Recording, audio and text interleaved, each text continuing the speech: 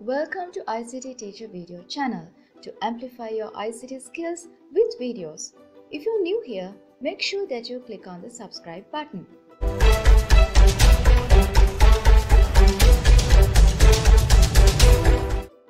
In this video, we are going to learn how to create and copy a formula in Excel using 3 types of cell references. Let's jump into the topic. Formulae in Excel. Formulae help to perform arithmetic operations on data stored in cells. All Excel formulae start with an equal sign. A formula can contain any or all of the following: values, references, functions, and operators. Let's learn about each part separately. Values are the numbers or text we enter directly into a formula. These are some of the examples for values. A reference identifies a cell or a range of cells on a worksheet. It tells Excel where to look for values or data to use in our formula. For example, B3 refers to the cell at the intersection of column B and row 3. Functions are the predefined formulae. Examples for some of the functions are sum, average, min, and max. Operators. These are the symbols that represent mathematical actions in spreadsheet formula. Examples: addition, plus sign, subtraction, minus sign, multiplication, asterisk sign, division, /. A formula can use one or more operators. A formula that uses one operator is known as a single operator formula. If it uses multiple operators, that calculation is done in the order of BIDMAS. Now, look at this example. It shows a list of items sold with the cost of each item and the quantity. Now I need to find the total cost.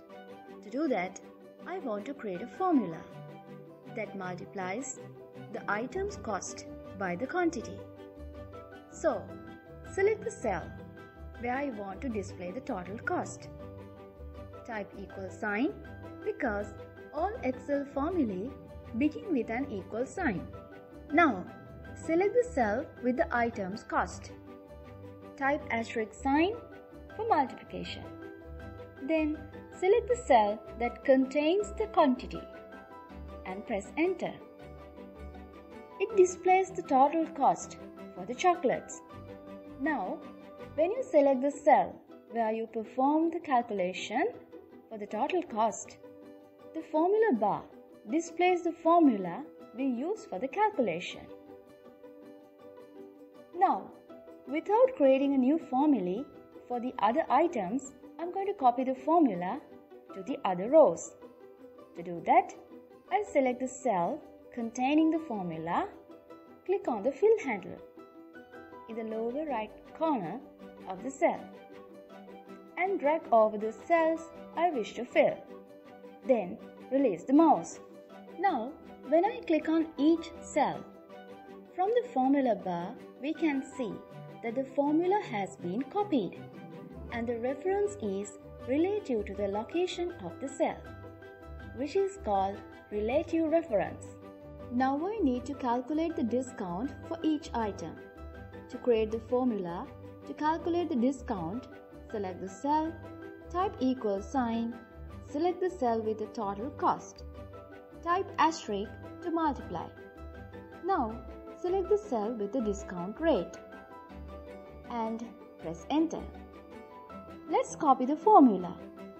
When I try to copy the formula, it gives me a wrong result because one part of the formula uses relative reference while the other part uses fixed reference. Before copying the formula, I should fix the reference by adding $sign in front of the column letter and the row number, as you can see in the formula bar. Now press enter and copy the formula.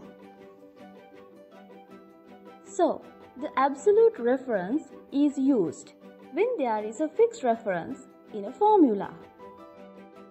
Look at this example. I need to calculate the perimeter of a rectangle for various lengths and breadths. So, I'll select the cell to write the formula.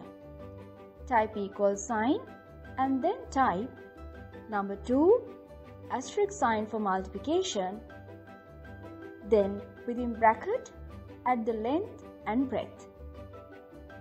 Let's copy the formula.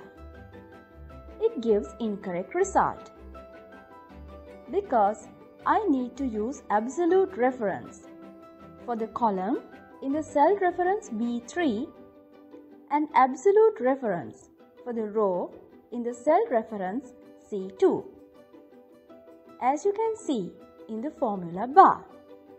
Let's copy the formula.